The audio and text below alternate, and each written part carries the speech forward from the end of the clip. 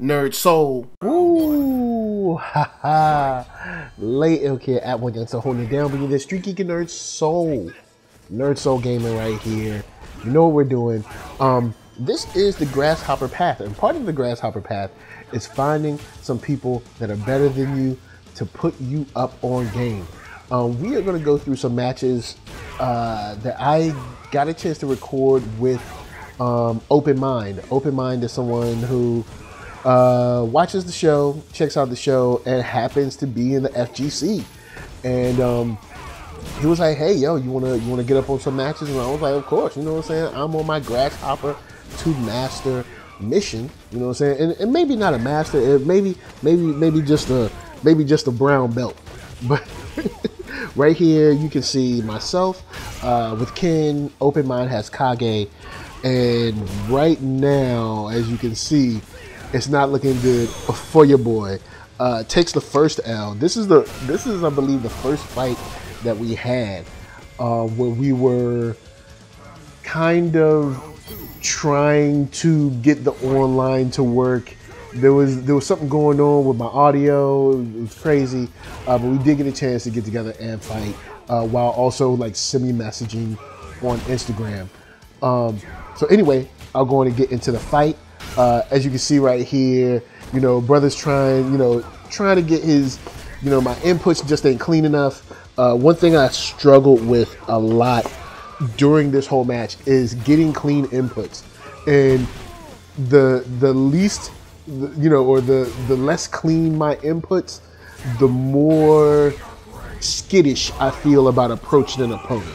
And in this case, I felt extremely skittish because of how unclean my inputs were. I felt like my fireballs weren't coming out straight. I felt like my I felt like my hurricane kicks weren't working. The dragon punches, nothing. You can see he gets like crush counters over and over. I tried to hold it down in the corner, but of course I get crossed up. Open Mind does a great job of like crossing up. He continues to cross up, as you can see, and of course it's a good message. Like if someone can't stop it, then why in the world should you stop doing it? So in this case, I do try to keep up, if you will, just a little bit. Try to keep up and keep in step.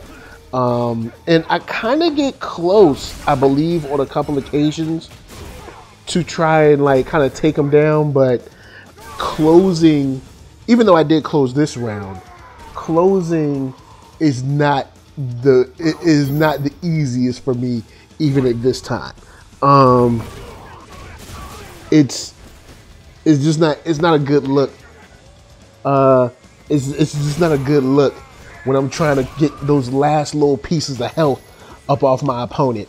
Those last little pieces of a bar, trying to get rid of them joints is not always easy.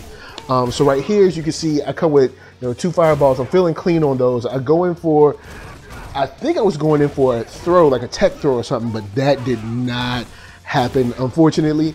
I opened up. I was probably button mashing because I did not block. Got caught with the L combo once again. I thought I would wake up with the strong. I probably should have waked up with a medium dragon punch, but I got killed. Well, I got beat that round. And this one, because just spoiler alert, I don't win any of my matches with Open Mind. But I mean, rightfully so. You know what I'm saying? I'm still like a white belt in this. And as you can see, the input was not clean because that should have went from the medium, the back medium, the back high, back strong and back fierce, then hurricane kick. I keep getting caught in the corner, and caught in the corner in not a good way. Just keep getting chipped the heck out of. V-triggered, stunned. It's not a good look for your boy. I'm surprised he didn't close me out. Thank you for not closing me out, Open Mind. He asked me before we started fighting. He was like, "Do you want me on God mode?" And I was like, "Yeah, man. I don't want you to hold back. I want to learn. You know what I'm saying? I want to face you know, a steeper competition and try to figure out how to win. In this one, and one thing that I did like is he kind of matched me up with Shoto characters, so I could kind of get a little more practice against Shotos.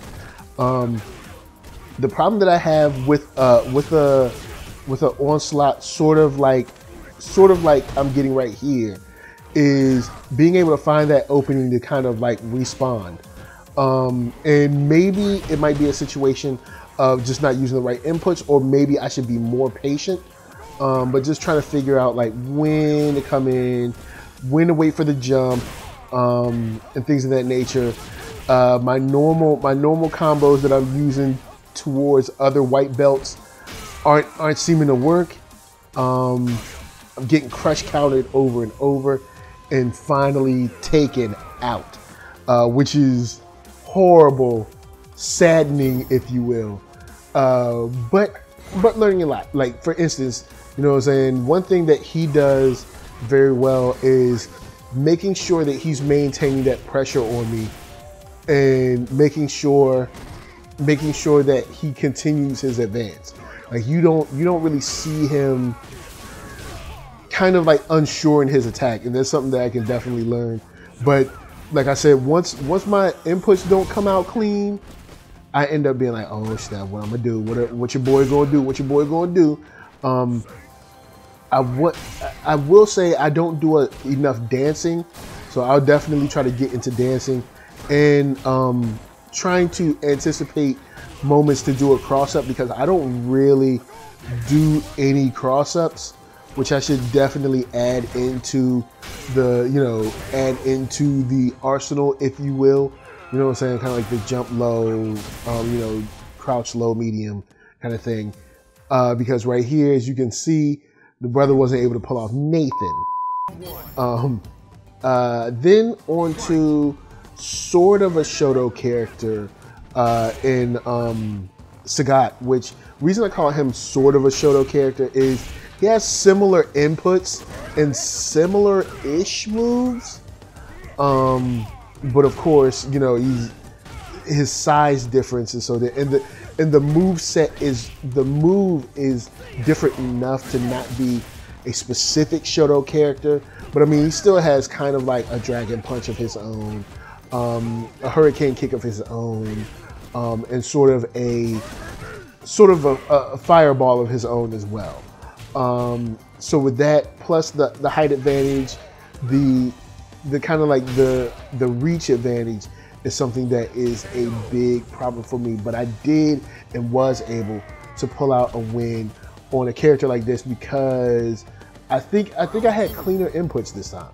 I feel like this round I had much cleaner inputs and was able to kind of really get into a groove of, you know, making sure that I was just hitting the buttons that I wanted to hit, and making sure that I was staying in the range, but not close enough for him to punish me as much as, you know, he usually does.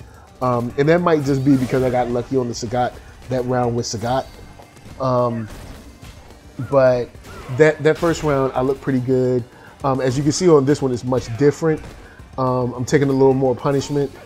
Backed away for the backed away, came up in a little bit, caught a whiff on the uppercut, but couldn't capitalize. Still couldn't capitalize. Still no capitalization. Still no punishment, and of course he closes me out. So it's one of those things where figuring out how to properly capitalize, properly punish is something that I'm still working on. Still trying to, you know, get my you know, thoughts, my mind, my thoughts, my spirit around. And then also not just kind of moving into the corner, because I mean, of course, when it comes to situations like this, just because your inputs aren't as clean as you want them to be doesn't specifically mean that he knows that. You know what I'm saying? He might not know that your inputs ain't coming through like you want them to come through. You know what I'm saying? He might not know that. So I gotta make sure I keep that in mind to keep, you know what I'm saying, keep moving. I mean, of course, stay patient, but still keep moving. and keep myself focused and stay in the fight. You know what I'm saying? Stay in the fight, stay focused, and keep moving. Because of course, as you can see, the brother got hurt and hurt pretty bad. Fortunately for me, this is the last round or the last fight you'll see me in. You know what I'm saying? The last fight you'll see me have to, you know, take this type of punishment. I did like how he followed that with a very, very slow fireball. And then of course his reach for the punches and for the throws is crazy. But I was able to you know, kind of like get him in a close enough range to throw, and caught him with a hurricane kick, you know, every now and then out there. So that was a good thing. You know, that was something that I don't think he expected, and I don't think that was something that I expected to actually work. I expected to either whiff that or get blocked.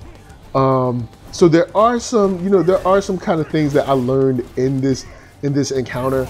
Of course, I'll fight. You know, I tried to throw the trigger move on that, got knocked out of it. But mostly a lot of footsies. A couple actual, you know, moves. A couple actual moves that I was able to connect on. But as you can see, I got him close, but it's always no cigar.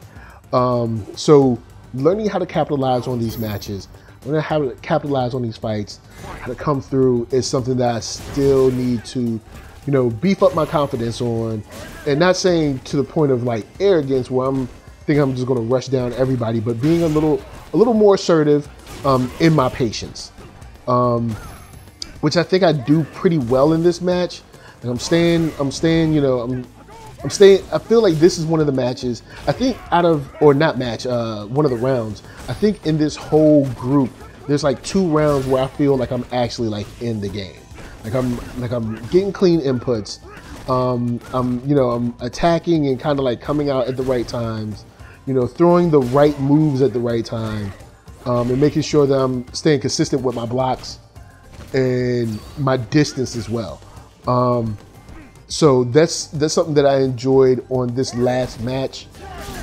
On this last match where I got a chance to kind of enjoy, if you will, to enjoy a little bit of, how should you say,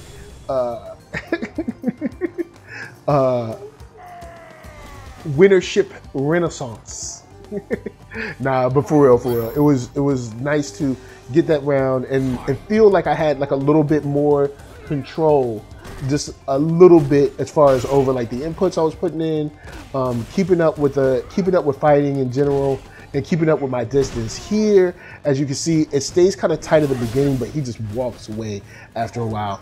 After a while, he just walks away from me, and even though I kind of try to keep consistent with the footsies, a little more of the hurricane kick, I didn't really punish him like I should have for that whiffed, well, not whiffed, but for that missed uppercut. But as you can see, he just overpowered me on that one. I keep the distance. I should have came in and made a difference. But once again, look at this. We're extremely close, but I get scared. My inputs don't work. I start mashing. You know, my inputs aren't coming out. And what happens? I start getting cold feet and I get closed out. So the lesson today is, you know, keep your inputs tight and stop getting cold feet. You know, not too patient.